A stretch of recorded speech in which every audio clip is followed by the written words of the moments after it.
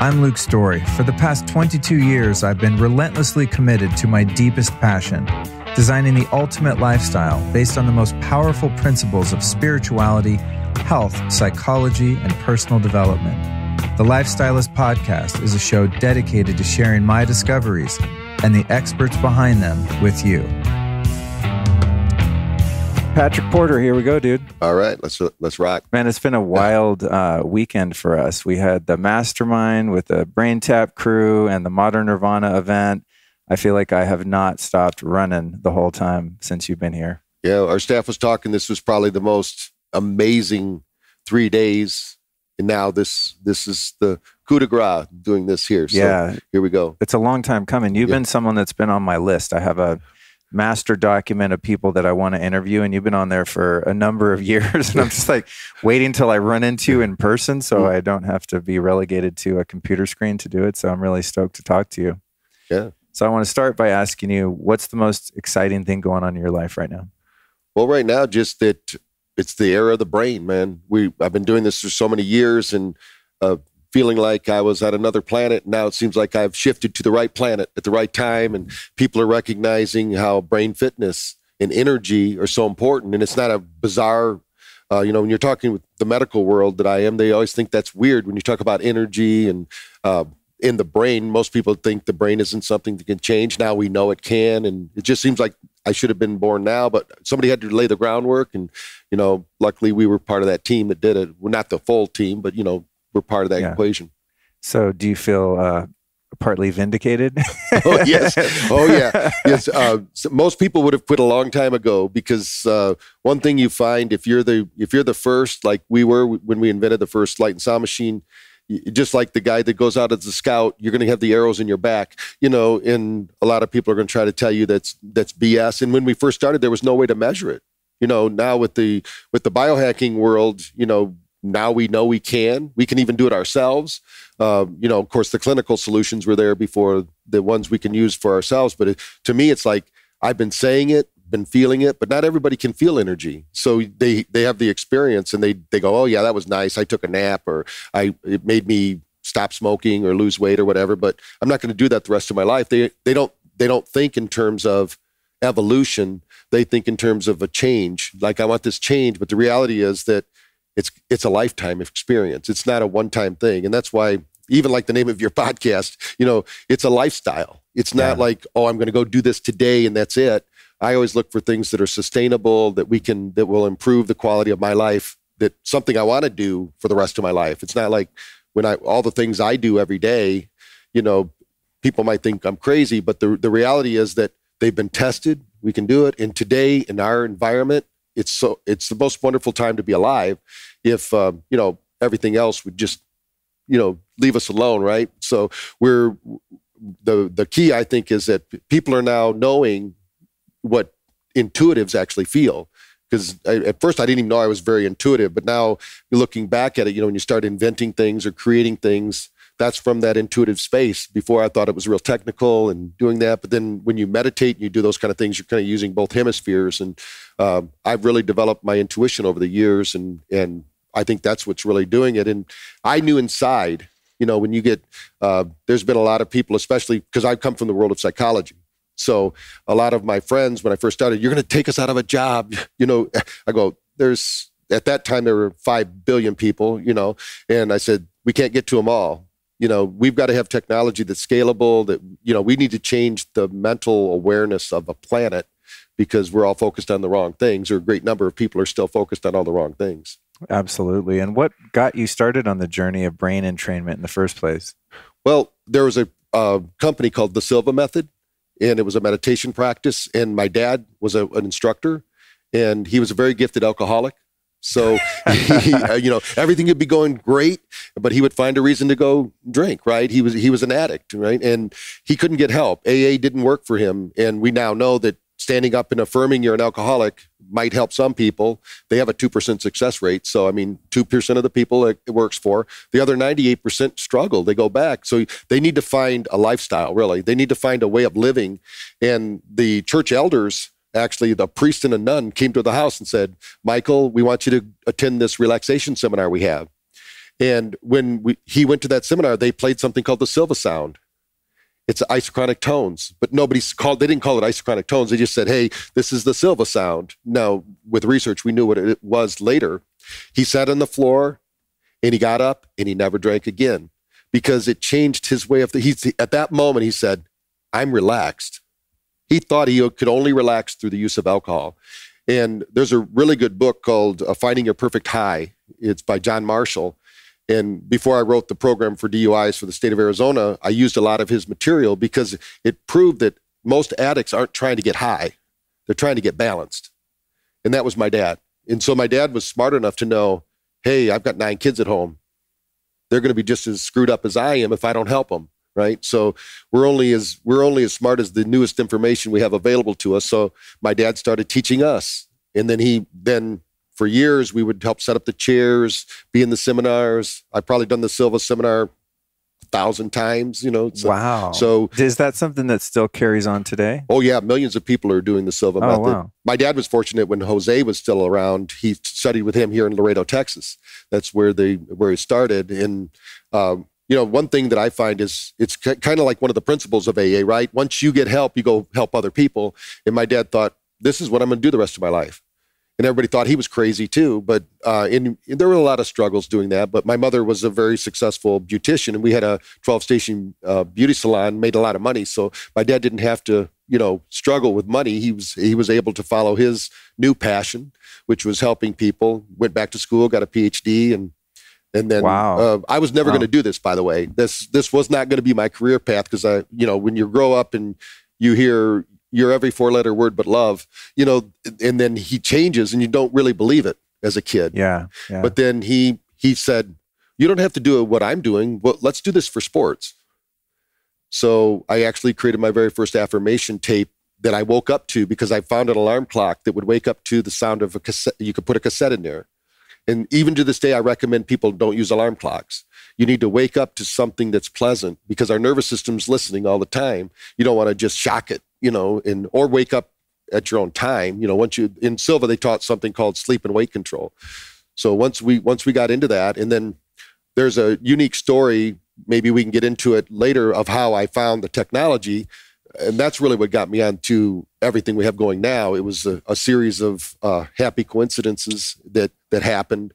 And it was actually predicted by someone and a lot of people think that's weird, but I've had my first book. I was talking to Allison this weekend, and I've written a book called Shamanism in the 21st Century because I have a series of spiritual awakenings. I tell people, you don't have to wait till your midlife to have your crisis. I had mine at 12. I've had a few. So, I always tell people, you don't have to have a breakdown, but you need a breakthrough. So, you're either going to universe is going to put you on track, whatever you need. And you're not always going to get what you want, but you're going to get what you need. And if you're wise enough to understand that, and it's not all, I've been knocked around, kicked around, had to struggle, but I kept that vision, and now it's expanded. It used to be I wanted to help 1 billion people, and since we've blown way past that, now it's 1 billion. I said that wasn't big enough. If I could accomplish that in 20 short years, we might as well go big or go home. And I think that this is a way that people are looking for solutions that are easy, that get results, and it basically helps. It's something that it doesn't have to be what we do. Obviously, they have to find a way to calm down their nervous system, find themselves, and then show up. You can't just go all the time. The American way is let's work hard, work through it, and we're going to succeed. But then what happens is we retire and expire. They're like the salmon swimming upstream. They get their seeds. They fertilize their seeds. They get their retirement money. They got their golden parachute. Next thing you know, they're pushing up daisies. Because they didn't have the future in mind, right? Yeah. We got to have that future in perspective. And for me, when somebody says, "Man," because I quote, "I've already retired once," right?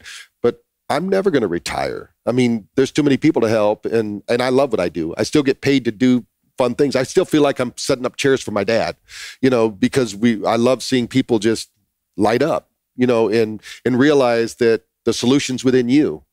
And there's a lot of tools to do that. And I think binaural beats are one of them because it's been proven. and it's been around since the 1800s. So it's not something, I wish I invented it, but it's been around. And I like to tell people everything you see in the world is actually an ancient tradition that has been transformed into modern technology, because we're still playing out the same roles, the same scenarios, the same archetypes.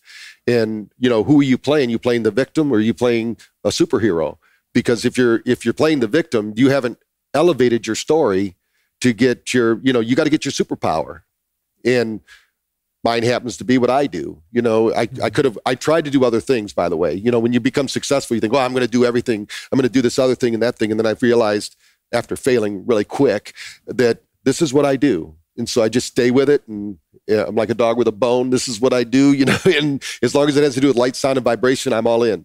There's a lot of other things that are good, and people can do those, and I'll support them and use them. In our clinic, we use a lot of different technologies that aren't mine, because I think you need more than just one thing. Did any of your other 8 siblings pursue similar paths? Oh yeah. Michael, my brother, is still our educational director. He's been the steady one. He's what really got us into this. I should back up a little bit. My mother, we lived in Battle Creek, Michigan, which is the very first health food store in the world, was there. Dr. Kellogg was there. In 1890s, he started doing colonics, and everybody thought he was crazy. And we had a Seventh-day Adventist hospital there that was all health. You would think it would be in California somewhere, right? But it was in Battle Creek, Michigan, and it was all vegetarian, healthy foods, everything like that. So you had a choice. You could go to Lila, which was, the jabs, the sticks, the pills, or you could go over to the Seventh-day Adventist hospital and have a holistic experience. So when Michael, who's my older brother, and I write about it in one of my books, I've written 9, the one called Awaken the Genius. I talk about him, that they couldn't start school till he ran laps around the classroom. And my mother went to an iridologist, where they look at your eyes. And in fact, we're going to an iridology conference here at the end of the month, because I still support them because of how they help my family. And they looked into each of our eyes, and they told us about our health. It's like, what? This is magical. You mean, so now we know that our body's a hologram. But at the time, what they told my mom was, get us off sugar, red dyes, everything we know about today that's part of the biohacking journey or experience. My mother started doing that. In fact, for those that are old enough, I was predicted to replace Ewell Gibbons in the Grape Nuts commercials by my friends. In my yearbook, it says that, right? And so, because I eat weird food, I brought my own food, and that was because of my brother Michael. And he still, to this day, eats very weird. That people would think it was weird, but we would say he's eating healthy, and he's 2 years older than me, and he's still physically fit, and he's in there. And then we have the rest of them do everything that we're talking about here, but they didn't do it as a profession. At one time, I had 6 siblings working for me when I had a franchise company. I used to have 108 locations around the country, and we used to have, it was called Positive Changes, and we used to help people with their personal problems, and, it was a counseling center, and we franchised it, and I sold that in 2002 to pursue other things. But Wow. And what was the work you did in Arizona with the DUI program? When I went into practice there, with Positive Changes, I had to leave one time. I was getting married, of course. And so I didn't want to work for my dad anymore. Up to that point, I was working with Dad. And so I wanted to work on my own. And I said, Dad, you can buy me out, or I can buy you out, but we can't work together. Got to a point where, I didn't want to just be an employee anymore. I wanted to be the owner. So he said, I'll buy you out. So I had about 7 months to go open up a clinic, and I didn't have anything to do. And a weird story, I always tell people, you got to do what you need to do now so you can do what you want to do then. There's no sacrifice for the work. So I had savings set aside, and I wasn't making any money. I was walking my son to school, and there was a sign in the window of 7-Eleven that said they had an opening. And, I'm 24 years old, and I think, well, I'm not doing anything at night. I'll work, and I don't sleep that much, although I get really good sleep scores, but I don't sleep that much. And usually 6 hours is like sleeping in, so because I'm doing the BrainTap. I've been doing it since 1986, so never missed a day. So your nervous system stays peaked.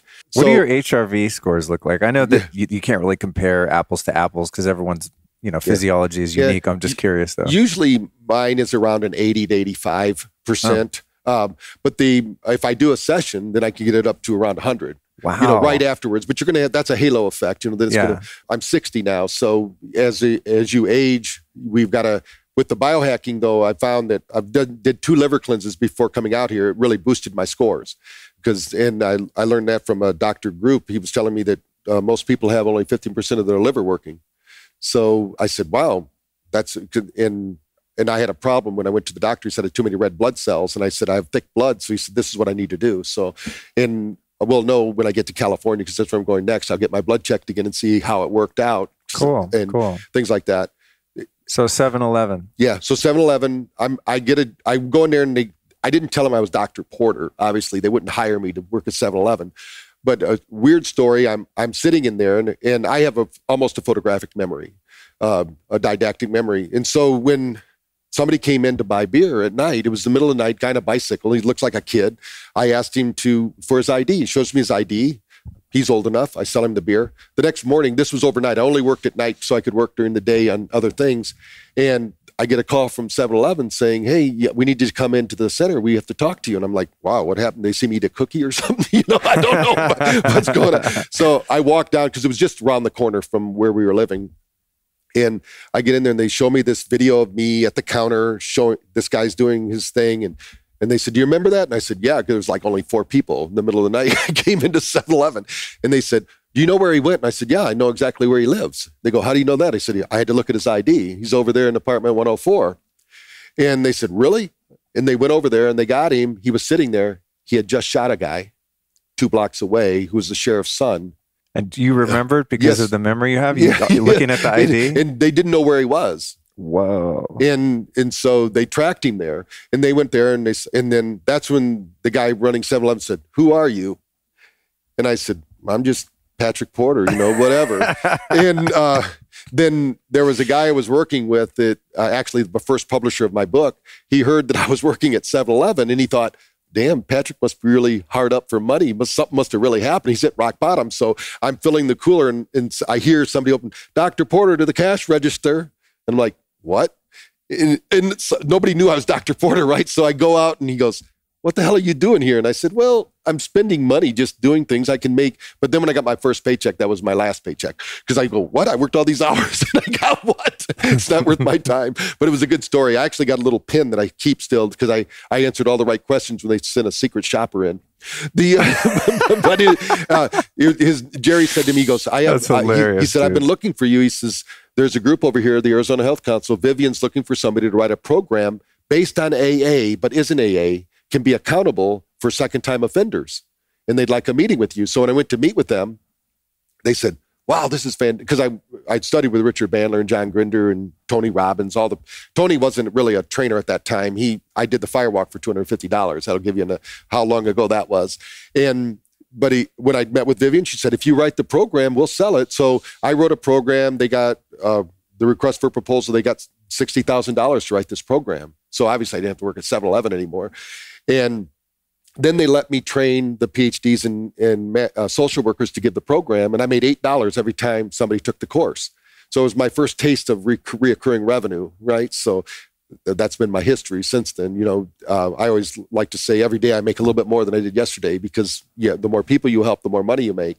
So that got me into it. And then they used the program for about 3 years. And then, of course, something new came along. And but we always figured if you get caught once, maybe that's an accident. I don't believe that. I think the universe was already telling them, hey, you got to take a look at this issue. But when you get caught twice, driving drunk, you probably should look at that. So it was an intervention seminar. It was really it actually is the book Awaken the Genius. If people want to know what it is, I converted it to a book because I was trying to train these social workers and these psychologists because they were all stuck on diagnosis.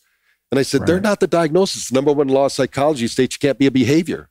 So why are you telling these people they're alcoholics, they're whatever? They function perfectly, just not the way they want to work. The brain's doing exactly what they programmed it to do. We need to just teach them how to reprogram, and I always just tell people that I'm a software engineer for the human mind. If your brain isn't working for you, I help you write new programs. That's really what's going on. And one day they weren't getting it. The program was actually called Hidden Solutions. And I said, I got to wake up you guys as geniuses. We were doing the training and we rolled and I just did a little mini NLP seminar, teaching them each of the techniques. And my wife was in the back, and she said, we should make this a book. And Jerry was there, the guy that became my first publisher, because he was supporting me in this thing. And he says, if you write that book, I'll publish it. And I said, Jerry, take out a napkin. You write that down right now. If I write this book, you're going to publish it. And we signed a contract right there on a napkin. I handed him the book 3 months later. He published it, and it became, 1994, it was the best self-help book, voted to by a couple different exchanges, because we sold 100,000 copies in Russia. That in Greece sold a bunch of them. And of course, in America, we sold a bunch too. So wow, that's fascinating, man. What a cool life you've had. For those listening, I want to let you know you can go to lukestory.com/BrainTap to get all the links and stuff that we're talking about. So any book you mention or anything we talk about will be at lukestory.com/BrainTap. Tell us about remote viewing. I was fortunate. We used to have a facility that actually Michael and his family lived in Shipman, Virginia, right down the road from the Monroe Institute. So if you want to learn, I'm a big one. If I want to learn something, I'm going to go to the master. So Monroe Institute are the masters. They're the ones that got on the scene first. And so we were working with them to use their binaurals, in things like that, and with our product called the MC Square, which was the first light and sound machine. So we found, when I was going up there, I always wanted a property when you use your GPS just came out when we got it. And it used to say, you're now leaving the map network. I always wanted to be off the grid, right? You hear that all the time. And so we always make fun but we had a property there. So we got to meet Patrick Flanagan and have meetings with him all the time. And I hired someone who worked for the Monroe Institute to come work for us and teach us some things about it. So I got to sit down with them all the time. I'm going to just interject for a second. Do you use the Patrick Flanagan Mega Hydrate, or have you ever used that product? No. Oh, yeah. He came up with this hydrogen product. Oh. It's like super powerful antioxidant. Very cool. Great. That's how I know him. And then Patrick Flanagan, he also had this little device. I don't know if you remember the that neurophone. Thing. Yeah, the neurophone. Yeah, we loved that. Yeah. Was that legit? That was one of the first biohacking brain things I ever had, and I think I lost it at some point, and newer stuff came out, and I forgot about it. We used to use it at seminars to show how we're all connected. You could but you had to use the goo, so people didn't like it, right? So we would have somebody put it on the back of their hand, and then everybody grab hands, and you couldn't hear anything. We'd take the other one to the other side of the room and put it on somebody else's hand when we're all hand. Now we could hear the message. Now the same message, the same entrainment everyone's doing, and it's going through the bone structure. So because it was the first, what do they call that? Bone conduction. But we thought that for people, if you want to get directly into the subconscious, you can bypass the neural networks that control hearing and get it right into the bones. So we used to do put in solfeggio frequencies and Nogier frequencies through that and do it with groups, 20 to 30 people. And It blew them away, because if somebody, I said, take your hand off. Someone said, this is what happens if you have a group and you're not all cohesive. You're not all in, you don't have that harmonization, that cohesion that happens. I said, we all have to be in the same frequency, the same vibration. That's a cool tool. It's still available, but you got to buy it outside the country. It's like crazy. Yeah. Anything that works, they get rid of it. So going back to the Monroe Institute, give people a little background of, how that led into, actually explain what that institute was. I think his name was Bob Monroe. Yeah. And I used to use those HemiSync tracks for years. There's a book he has. And you probably should let him know. It's 5,000 Journeys out of the Body. And he was the first one to step up and say, hey, there's something else when you leave your physical form. What do you do? Where are you going? And they have different journeys, right? I'm not an expert at it now. They've probably progressed way beyond. We sold that property in 2002 when I sold my company, because it was also our warehouse that held all of we used to have cassettes and, CDs and things like that. But up to that point, you could go there, and it's a unique seminar. You go there, you take naps with the HemiSync, right? You all get a little bunk, but then you come and you talk about it. And the experience is, everybody has the same kind of experience. You go to the same place in the astral plane. So that got me into looking at Paul Twitchell, and that's another story. Remind me of that one. I'll tell you, because I don't want to confuse the Bob Monroe. But if you read that book, he goes to some pretty spooky places. But that's not where you go when you go to the Monroe Institute. But he was a military guy, so I think what your mindset is, you go to the level of these other dimensions. Whatever you're vibrating at, you go to that level, right? So he would go to these warring levels.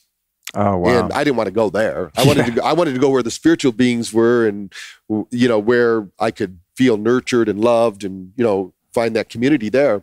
And that was another. We'll talk about Paul Twitchell in a moment.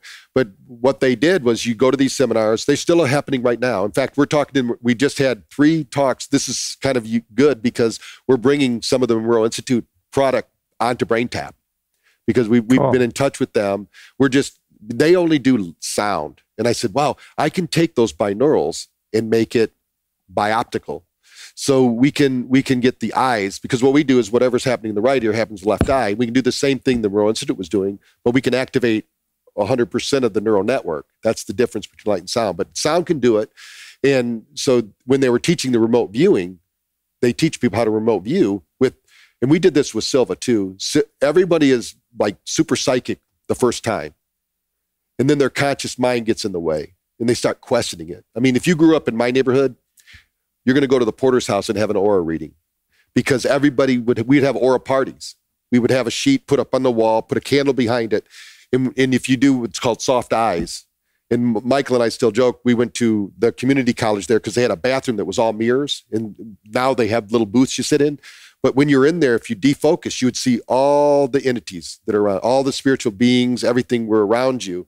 So if you ever had to remember, just get in the mirrors, use soft eyes, and you'll start to see things that you think you're alone. You even think you have ideas. The reality is that we don't know, because I remember sitting in business meetings and watching someone come over and whisper in the ear of this person, and they have this great idea and they think they had it. I'm going, that wasn't your idea. That was somebody helping you out. We have this whole team of people or entities or energy beings helping us out. And of course, growing up Catholic, we called them guardian angels, right? So there's different names for them. But what they do with Monroe Institute is they teach you how to tune your brain so you're balanced. And we know actually now through neuroscience that almost all problems we have in this world with our brain start with an imbalanced brain. So the hemisync would balance the brain. Once that happens, you can then eject out of your pituitary pineal region and you go on these spiritual journeys. And like people like Dick Sutphin, who's a friend of ours as well, in Sutphin research and things, they started doing out-of-body stuff and remote viewing. But I think Patrick Flanagan was he was the main guy. And then they also were part of the Stargate program. That's part of what they did for the military, that they say they stopped, but he said they haven't. They're still doing it. They just don't talk about it. But anybody... This is where a trained soldier goes to Afghanistan remotely and goes, Bin Laden's in that cave kind of thing, right? Yes. I mean, I'm using just a crude example, but... Right. What the thing is that we see only the particles of reality. We don't see the waves because they're infinite. But when you go into this whole brain state and you go into this space between what is and what isn't, I call it the quantum gap. When you get into the quantum gap, people think they're here. I remember the Maharishi and even Swami Rama did this when they were doing research with him for neurofeedback. They're doing his brain and they said, what are you looking up here for? I'm here. He's not here. I mean, but everybody thinks it's up here in your brain, right? But we have brains. Our cells are brains. Everything is energy. So it all has information. And so with remote viewing, if you get into that space and you train your brain, what happens to most people when they meditate is they shut down the frontal cortex, because this frontal lobe, because what we're taught under stress, what do? We close our eyes. If we're watching a scary movie, we close our eyes. It's just a movie. But what that does, it shuts off this capacity to think. And then we go into our limbic brain, and then we don't even have emotions, really. We're just kind of reacting to things. That we're not going to be remote viewing at that point. But if we can learn to meditate, and that's where breathwork comes in too, because they would teach some breathwork to do that, because we have to oxygenate. Our brain uses so much energy. And most people think of meditation, they go, I don't get any results from meditation. All I do is fall asleep. Well, that's because you're not meditating. You're falling asleep. You got to stay between. And what they would do in their binaurals is try to keep you in alpha. And alpha is a timeless place that you go to. But also, when you're in alpha, we now know, they didn't know this back even in 2000, that when you're in alpha, you have a gamma burst, which means you have this burst of gamma energy, just like they now know that when you're sitting in meditation with gratitude and love, you start generating these gamma brainwaves that breaks down amyloid plaque and gets your brain to work better. But you also have a delta burst. And that delta burst means that your brain is now detoxing. It has to make room for this new energy. So it displaces the toxins so your brain can operate at its highest level. So the more you can stay, in Silva, we called it level. In the Monroe Institute, they just called it binaural beats, but they were going to that same level. Now we also know, because nobody could go to theta, very few people. I mean, you have to be a real meditator, somebody who's really perfected it. And by the way, I've actually measured the brains of gurus in India, and some of them don't even have highly efficient brains. I mean, I would say most of them. They just, you can tell who the pretenders are and who the real people are by seeing how their brain operates. Are some of them able to drop into theta? Oh, yeah. Okay. Yeah. Some of them are able to go. I mean, some of them, you say, go to this brainwave, they go there. Go to that brainwave, go there. Wow. They don't need a brain tap to do that. They just do it. But others, it's like their brain is really hurting. They suffer the same thing that happens to everybody else, stress. Eating too many lentils. Yeah, probably. So in the process of what they do with Monroe Institute is they get you into the state. Once you're in the state, I tell people it's like if you're looking for the Statue of Liberty in LA, I don't care how determined you are, how motivated you are, how positive you are, you're never going to see the Statue of Liberty. You need to get to New York. So you got to get to the right state first. So they teach you to get into that state. Once you're in that state, I tell people, we can get you the state that a guru goes to. And I'll give you an example since you're into psilocybin and things like that. A study we're doing with a group in Dallas, Dr. Rosenthal, we were doing a PTSD study there. And they wanted to do it with the psilocybin. They said, what do you think about a psilocybin in BrainTap? I said, well, you might not need BrainTap if you're using a psilocybin, but let's see what happens. Because I know when you're doing a psilocybin, you're activating gamma. Because we've measured that, right?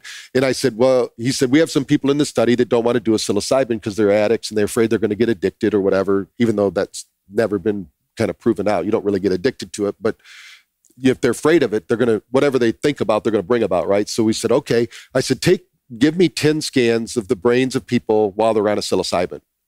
So I made sessions in BrainTap, they're the gamma sessions we have, and we're getting people having a psilocybin trips digitally. So they don't have to take the drug. They just have to get into that state. Now, what they do there is up to them. Now, the awareness, now they get there, what do you do? It's kind of like if you went with me to Hawaii, I could look at the map and take you to places. But what if we went and found a Huna that knew all the places? He could take us everywhere. So we need to find somebody who's a guide who can take us to those places. So think in terms of getting into that state. A lot of people want to get there, but they don't want to have the patience or the practice to get into that state. But they think, we were just talking about this on the way over. I jokingly, I used to have a slide I would show. It was, carnation chocolate milk, but I had it changed to a little Buddha, and it said 2 scoops to instant enlightenment, instant Buddha. That's what people want. They want to get up in the morning, tether milk, stir their scope. I'm Buddha. That doesn't happen. I mean, the reality is we can't be more than we are, but we can realize more than we are because our limited beliefs that we've been fed. So that's part of the mission, I think, of Monroe Institute was they were the first one on the scene. They're the big granddad that basically they didn't evolve. That's why nobody hears about them now, because they thought sound. But in 86, light came about for the masses, I should say, because it's been around since 1930s, but we couldn't afford it. They didn't have a way to deploy photobiomodulation at that point. So that's when the LED chip started really coming out and doing its thing. Wow, fascinating. Have you ever had any remote viewing sessions where your consciousness and awareness was definitely somewhere else and had that verified in any way? I've never personally had it verified like that, but I have a friend that his name is Gil Gilly, and he was brought up with a guy named Ernest Holmes, if you've ever heard of Church of Religious Science. And he was one of my mentors. And we had an uncle that we couldn't get him to stop drinking. He said, just a minute. He says, go just about that fast. He says, go out to this was in Phoenix. He says, go out into the little alley behind the house, go down 3 garbage cans. His bottle is right there. Because we couldn't figure out where he was getting the alcohol from. We went down there it was. He went right there. And this guy was so unique that he could read your mind. I had a cousin that said, no way. I said, well, you come with me. You talk to Gilly. And freaked her out. She left because everything she was thinking, he just would tell her, boom, boom, boom. And he's the guy that told me about this technology, actually. The first light and sound was because he told me, Patrick, you need to go to my place. He was a mentalist at the Sahara, but he was actually a doctor of natural medicine. But his side job was being a mentalist because he said everybody thinks he's something unique, but he's been tested and he's normal. Everybody else is abnormal. We're all supposed to be doing this. And he told me I would meet this woman. Her name is Linnea at the show, and she's going to teach me about this technology that's going to change the world. And I didn't even have enough money to get there. And so he gives me his black card key to the Sahara. I drive up there. I'm walking between events, and this woman stops me and says, hey, I want to show you this. You know how the people are at booths, they try to grab you. And I said, I'll be back. I want to go hear this lecture. And she says, my name's Linnea. I said, screw that. I'm over here. I said, what do you got for me? And she says, well, we have this device. It's called a SILS, Sensory Input Learning System.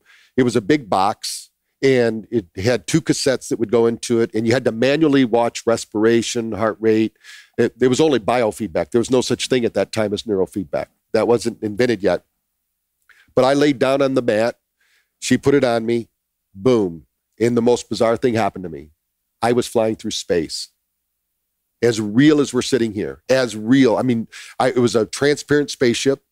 I was the captain. I knew everybody there. We're on our way to Earth. We can see it there. And I'm telling them, we're going to go to that planet. And we're having this long conversation with my crew. And she wakes me up. And I go, what are you doing? I said, I'm having this great hallucination, and I did some pretty neat stuff in college. So I'm thinking that this is, waking up my brain like that. She said, what do you mean? I said, I was on a spaceship. She goes, really? And I went back. I kept going back during that event and trying to recreate that experience. It never happened again. But I became involved. And this is how the universe works. And I like to tell people is if you're ready, remember I had no money.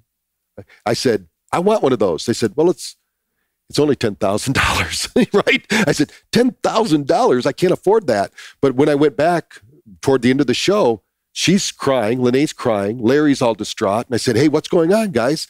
And they said, Dr. Robinson died. He's the guy who invented the SILS. And I said, oh man, that's a bummer. I said, what are you guys going to do? We don't know what we're going to do. We have family in Scottsdale. We're going to go there. I said, I have an office in Scottsdale. Why don't you come use my space? I have empty rooms I'm not using. I have my undergraduate is in electronics. I said, I'll help you re-engineer this, thinking we could take a $10,000 machine and maybe I could make one and get it for free or something like that. So they brought the machine, put it in my office. I got to use it every day. Didn't have to pay for it. And one thing led to another. We're trying to recreate this device that and by the way, he didn't let anybody know how to build it, what it was involved with it. It was like sneaky. There was a guy named Dr. So there were no blueprints or patents or anything? Nothing. Oh, man. Nothing. They only made 8 of them. So it wasn't like it wasn't out there. But before they came to my office, we arranged this. Jerry, that same guy that got me into the Arizona Health Council, calls me and he says, Patrick, I got to introduce you to some people. Remember, I just met him a week and a half earlier in Vegas. And now in Phoenix. This is before cell phones. They're supposed to call me. They haven't called me. I haven't talked to them. I'm like, man, how am I going to get a hold of these people? It's not like today you can go on social media and track down your high school sweetheart, And so the universe, though, introduced him to Jerry. Jerry said, I'm going to bring him by your office. And her name is Linnea Reed. And I said, damn, I know her. I met her 2 weeks ago. She's supposed to be getting with me. She said, she told me that she met somebody who had a clinic in Scottsdale. She was supposed to get a hold of him, but she lost the number. Whoa. So the universe was going to make sure I met these people. Now, when Gilly told me that I was going to help invent this machine, I had no idea. I'm like, you crazy? What are you talking about? But when we had it, so while we're building this, I'll make it a short story. So it's in a book that actually I did with Stephen E., The Miracle Story. But what happened was we were making prototypes and we couldn't get it to work. We had to hire another engineer. I kind of oversold myself, to help us do it. I knew what I wanted to do, but the science was ahead of my experience. But that never stops me. You go find somebody who has that experience. And they built a little prototype. Everything we built, the first 2,000 were made from Radio Shack. So we made them in the back office and soldering irons, and we had an EEPROM chip maker. Those just came out, by the way, programmable chips. It was giant. It wasn't like we have today. And so what they did was I started working with people, and I started to realize what the patterns were and how the brain responded. There was no neurofeedback, so we didn't know if the brain was really doing that. But what we noticed was the breathing would slow down. We could see the parasympathetic release. The sympathetic release, the parasympathetics go up. And so we're measuring this, and I created 10 different series, and we programmed that into a chip so nobody had to sit there and do it.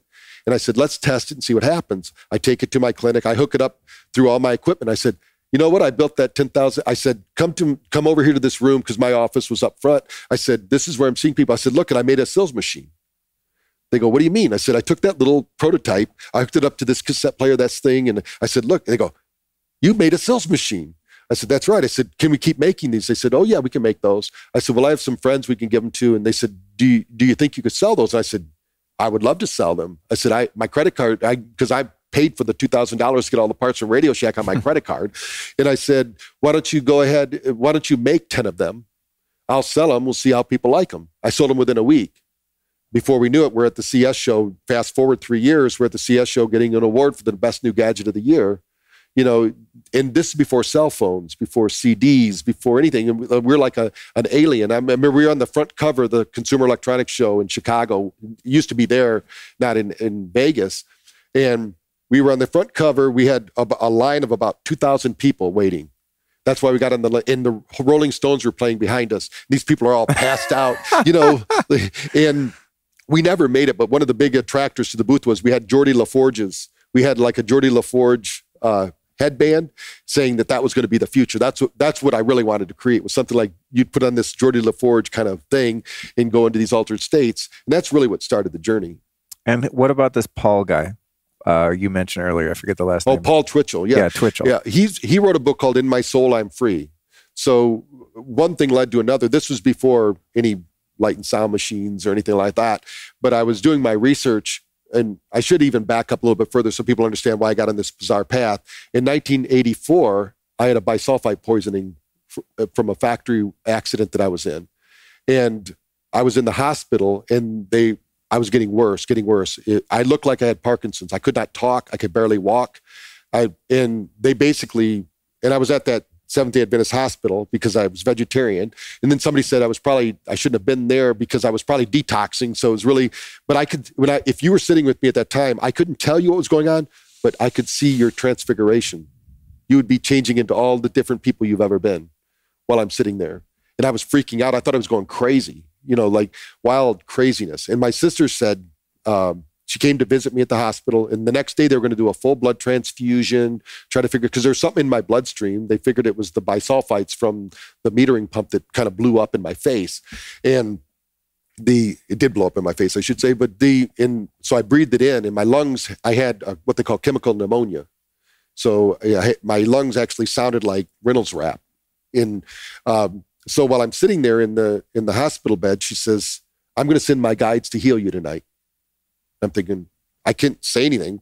But then that night, I'm laying in bed, and I can't explain it, but there was a golden being that came into my room. And that golden being said, go to sleep. And before that, I could not sleep. My body was so toxic, so polluted. I would lay down, I would do everything. I just could not sleep. And so, but I freaked out when this thing came into my room. I had sleep paralysis. I couldn't move while he was in the room or she was in the room. I couldn't tell. It was a big, giant golden being. And after they left, and I don't know how much time they were there. It's like a timeless thing. I ran out. Remember, this is a long time ago. There weren't phones in the room. So I had to go out to the hallway, and I called my sister. She said, Patrick, you're talking. I could not talk before that. I just couldn't I knew what I was thinking, but I couldn't get my body to do it. And she said, well, what did they say? And I said, because I told her, Shelley, don't ever send your guys to see me. It scared the hell out of me. And she said, well, what did they say? And I said, they just said, go to sleep. She said, well, go to sleep. I said, well, I can't go to sleep. I've been trying for the last 2 weeks. They even give me the hardest narcotics to go to sleep. It wouldn't put me out. She said, just go to sleep. They told you to go to sleep. I went to sleep. They came in at 11:30 the next morning to wake me up to have this blood transfusion. I slept through the night, first time. And the doctor said, whoa, let's check his blood. Let's see what's happening. Nothing in my blood. They kept me in the hospital for over 2 months to figure out how they healed me. Now, I never told them that a golden being came in, but one thing they did tell me was I was too happy. Could you imagine that, being told by your doctor, you're too happy? They thought I was depressed. That's what my problem was. Now I'm too happy. I was happy to be alive. I mean, and still to this day, I wake up every morning and go, wow, I get to do another day here. Because I felt like I was dying, for the 3 weeks I had that pollution in my body. And they checked me out, nothing in my bloodstream. They couldn't figure it out. So they said, we need to give you lithium. This is before they knew what lithium even did. I was one of their guinea pigs. So Michael, he brought me the book by Maxwell Maltz, Psycho-Cybernetics. Oh, yeah, I love that book. And he said, read this book, don't take that damn pill. So they wanted me to take the pill. I'd put it under my tongue. They'd walk out, I'd spit it out. But the weirdest thing was, after 2 weeks, they said I leveled out my lithium. Because what I started doing was holding it in my hand, going to level, which we learned in Silva, said, whatever this lithium's supposed to do for my brain can do it because it's just a reaction to it. That's what I learned in the book, the cycle. Right. So and like the happy device, the non-covalent bond molecules, right? Yep. Interesting. So I started doing that for myself. And they said my lithium, they go, we got the right amount of dose for you. We're going to monitor you for a month. And if it works, and they actually gave me a year off of my job, which I'd never go back to. It was a really polluted environment. It was a plating company that made the grills. It was really, now that I think about it, I was there to see how greed destroys our planet, because they were just, the guy didn't care. He was like killing really beautiful land in Michigan, where I was working, and it was just terrible. But, he didn't care. Greed, he just wanted to make money, and create this. So then as I was doing that, I went out because I'm thinking, who is this golden being? What is this? I was brought up Catholic. I only knew that there was Jesus. And I still think Jesus was a real master, but I learned there were a lot of others. I'm like, what? I didn't learn that. I grew up in a town that was so Catholic that I didn't even know there was another religion. Seriously. After this happened, I go, there's another religion? We thought born again Christians were like, why did they leave the church? What's going on? This is weird, And now I know, I tell people I've kind of graduated, although I think all religions are good. It's the people in them that make them negative, because people are going there for some spiritual nutrients, right? But so I went on a mission. So I was reading a book. There's 2 books that actually changed my life. One was My Life Preceding 5,000 Burials by Hamid Bey. If you haven't read that one, most people know about Paramahansa, right? Paramahansa got people to his talks because Hamid Bey would put himself into a state of abeyance. He would be pronounced dead. They would bury him 5,000 times while Paramahansa gave a lecture. Then after the lecture, they would unbury Hamid Bey. They would pronounce he's dead. He'd bring himself back to life. He was a 6-ring Egyptian master. And I thought, wow, that's amazing. But he died in 1976. He actually died when he came over, because he was trained. Actually, in the book, he'll tell you he was picked out of all the kids in Egypt, because they knew in the future there was going to be somebody, the magician Houdini was going to say he could mimic anything spiritually, right? Anything you do spiritually, he could mimic with magic, right? That was his thing. When he arrived in New York the same day that Houdini died, so they say it was an energy clash, because he prepared his whole life to come over here and challenge Houdini. Houdini couldn't do those things. Houdini was doing it with magic. Hamid Bey was doing it with spiritual nature or whatever he was doing. Mm-hmm. So I knew Paramahansa was there, so that's why I moved to Phoenix. I moved to Sedona because I saw a brochure of Sedona. I went, oh my God, that's where I'm supposed to live. This is amazing. But coming from Michigan, I drove to Sedona. It's beautiful. I went there a lot, and used to be able to camp on Bell Rock and the vortexes and that. But when I went there, I go, how do you get a job here? How do you, it's like, I wondered the same thing recently. I'm like, well, how do you make a living here? Yeah. So I kept going down to Phoenix, and that's when I started to research all these other kind of spiritual awakenings, and just stayed involved with the technology, because again, you want to be in that state. And for me, what helped me was going into that meditative state. So I never missed a day of doing. I still do other meditations too, even though I own the BrainTap. I do other meditations because I think you've got to keep your body tuned, and keep receptive. And so I was always looking for what's the next thing. So when people say, why is he talking about Monroe Institute or Paul Twitchell. He wrote the book, In My Soul, I'm Free. And they talked about these spiritual places. And the reason I went to him was I was doing a Jyoti meditation, which, by the way, is another reason why we do the lights in the eyes. If a Jyoti meditation, for those that haven't researched that, that's a candle that you look at. It's just far enough when you breathe, you kind of make it shimmer. And you look at it and you're doing this gazing. So you're getting the light in your eyes, and it's actually changing your brain frequency. We know now it's 10 hertz frequency. Fire burns at 10 hertz frequency. So, really? Wow, that's interesting. So when you're sitting with Allison near the fire and you're having a great time, you're both swimming in these acetylcholine and other neurotransmitters. So you're in the right state to be in love. Wow. Because the fire's going. So the fire adds to the environment, right? Our brain is always matching its environment. So I'm doing this Jyoti meditation.